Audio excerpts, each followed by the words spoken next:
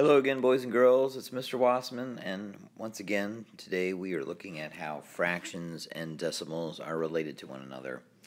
We're in our home links, Unit 3, Lesson 9, representing fractions and decimals. So if you take a look at the first row of problems, it says write a fraction and a decimal below each grid. And the picture represents a fractional amount. Okay, now typically we've been dealing with fractions that look something like this, where we take, say, a circle and we cut it up into parts like so. I've cut my circle up into 6 parts, and if I shade in, let's say 2 of those parts, that would give me a fraction of 2/6. These grids, however, are just a representation of a possible 100 parts, because the grid is broken up into 10 rows with 10 boxes in each row. So when I look at this picture for number 1, I see 3 whole columns of squares shaded in. So 3 groups of 10, 10, 10, and 10.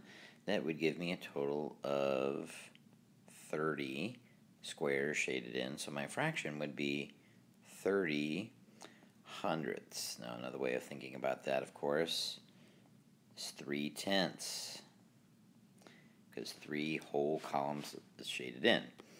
Now I can represent that as a decimal in one of 2 ways. I can just take the numerator like so and place that behind a decimal point for 0.30, or I could take that numerator from the 3/10 fraction and represent it as 0.3. The 0 right here on the right hand side of the digit 3 again is a place value holder, and if we're not talking about any hundredths or 0 hundredths, you don't really necessarily need the 0 there. So either one of those decimal representations works, 0.3 or 0.30.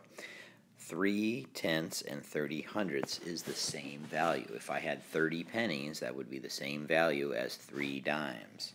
Okay?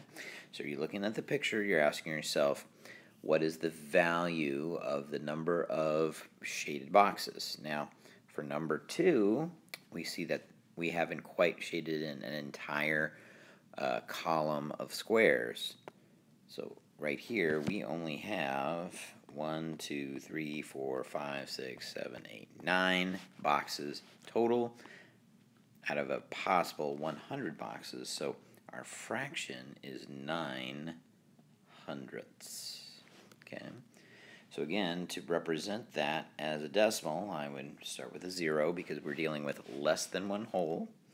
Put the decimal point, and then I would put another 0 right behind the decimal point as a place value holder, telling the reader of this number that we are dealing with not tenths, but hundredths. Okay. Again, if I was dealing with a dollar amount, if I put a $sign in front of that decimal amount, you would probably recognize that we're talking about 9 pennies and not 9 dimes.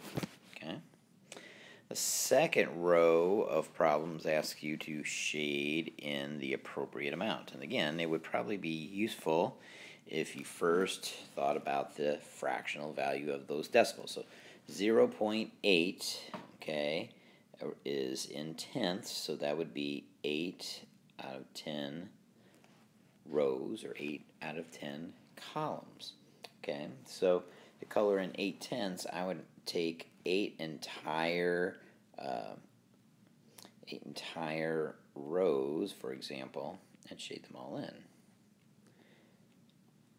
Now, another way of thinking about this value or this amount is not 8/10, but 80 hundredths, because I have 80 boxes out of the total 100 boxes shaded in. Okay, it's just that I can also think about it in terms of the rows that I've shaded in. And there are a total of 10 rows possible, and I shaded in 8 whole rows. Okay? So take a look at these problems and shade in the appropriate amount to solve for 5 and 6. Okay? Then finally, if you take a look at the problems down at the bottom, we are exploring concepts of multiples. So this is review from Unit 2. The numbers 81, 27, and 45 are all multiples of 1. And what else? What other numbers do they all have in common? Okay? So you would have to think about, well, what can I multiply together to get to each of these products? So for example, 81, what are some combinations of numbers that I can use to get to 81? Well, I know that 9 times 9 gives me 81. So I know that 81 is a multiple of 9. Now when I think about 27 and 45, I know that both of those numbers are multiples of 9 too, because 9 times 3 gives me 27, and 9 times 5 gives me 45. Okay, so I know that 9 must be one of those multiples as well. But what else do they have in common? Okay, well, 81 and 27 don't end in 5 or 0, so 5 can't be a multiple. I've already established that 9 is a multiple, but what about 3? Okay, 9 times 3 is 27. Well, is there a way that I can multiply or skip count by 3's to get to 45? Well, I know that 9 is actually 3 times 3. Okay, so if I think about 9 times 5, what I'm really doing here is multiplying 3 times 3 times 5. Now I could take that same multiplication algorithm and just switch around the parentheses, or in other words, switch around the order that I'm multiplying the factors. It does not matter in which order I multiply those 3 factors. I'm going to get the same product, because 3 times 5 is 15. If I take 15 and add it to itself 3 times, 5, 10, 15, oh, look at that, I get 45. So another way of thinking about 45 is that it is a multiple of 3, because if I skip counted by 3's 15 times, I would get to 45. Now, if that's true about 9 times 5 giving me 45, if I can break down 9 into 3 times 3, I could also do that for 9 times 9 gives me 81. And if each 9 is just the product of 3 times 3, I could say that 81 is just 3 times 3 times 3 times 3, or 3 to the 4th power.